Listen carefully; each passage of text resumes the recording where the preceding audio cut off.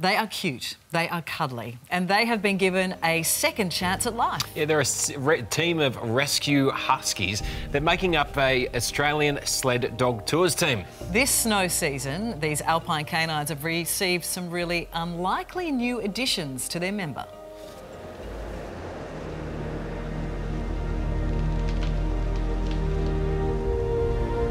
It may look like Canada and feel like the Arctic,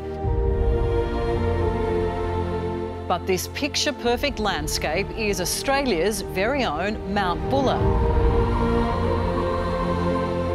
Just 3 hours drive from Melbourne, it's a snow escape like no other. And while most ski and some snowboard, there's one activity that offers a truly unique experience. It's dog sledding.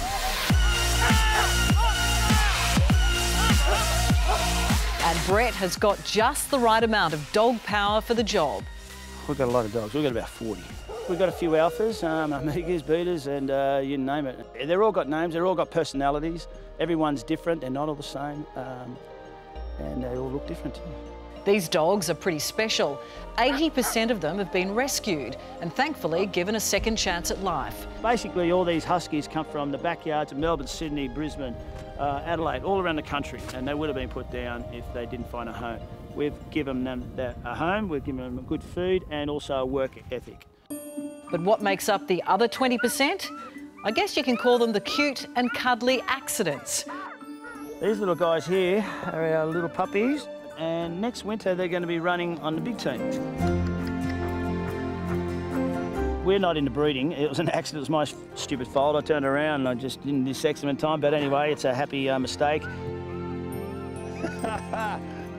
But this snow season is a special one, with one dog in particular that stands out from the pack. This guy here is named Dusty. He's the red kelpie. He's the failed sheep and cattle dog. He didn't really work out on the farms, but here with Australian Sled Dog Tours, he's got his new job. Dusty came to my hands from a lady named Jenna, who picked him up from a lady that left him on the lead for 3 or 4 days without water and food. And she felt that was pretty bad, and then I didn't want Dusty at that time. I didn't want him, I didn't need Dusty. I already had huskies to look after, that's what we do. But I've come to like him, come to love him. He's one of our babies now, and he's all part of the team. And while Dusty doesn't sound and definitely doesn't look like a husky, he is built for the job. And believe it or not, he leads the team. Let's go. Get him. Dusty, up. Good boy. You want to go to work? No, let's go. Come on.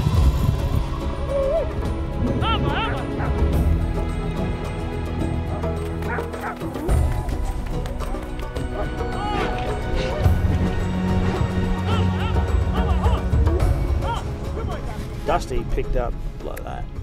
Well, just overnight, practically. Within a couple of days, he's running with the team.